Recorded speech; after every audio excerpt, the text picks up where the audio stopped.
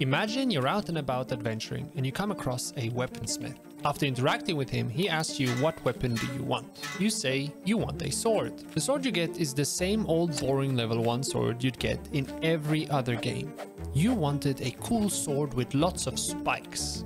But in this case, the weaponsmith actually understands you and dynamically creates the weapon based on your description. Looks cool, right?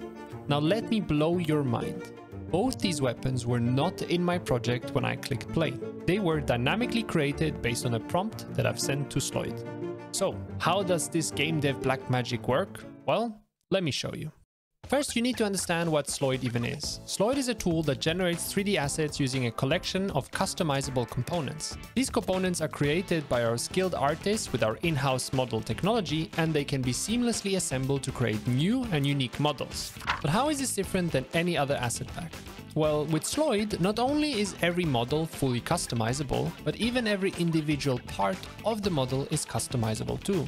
This gives you an almost unlimited amount of variety that you can edit on the fly with immediate results. In short, Sloyd offers you the tools to truly make every model your own, but finding the right settings to make the models look exactly the way you imagined it can still be tedious at times. So we trained an AI to know about each model with all their components, sliders and toggles so that it can use all our tools to generate models based on your prompts. Now all this is done in our web app, but what about inside your packaged games like I showed in the intro?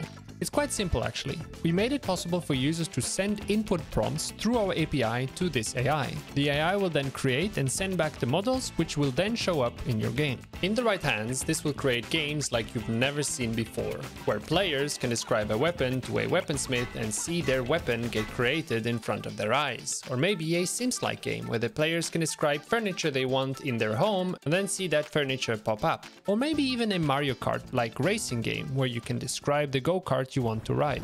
In my case, I created the Creation Cube, a convergence of all the deleted Blender cubes into an omnipotent cube god capable of manifesting any 3D object in existence. Yeah, as you can see, the possibilities are endless. So, how do you gain access to our API? Well, simply sign up with a link in the description and we'll handle the rest. And while you wait, you can also check out our web app.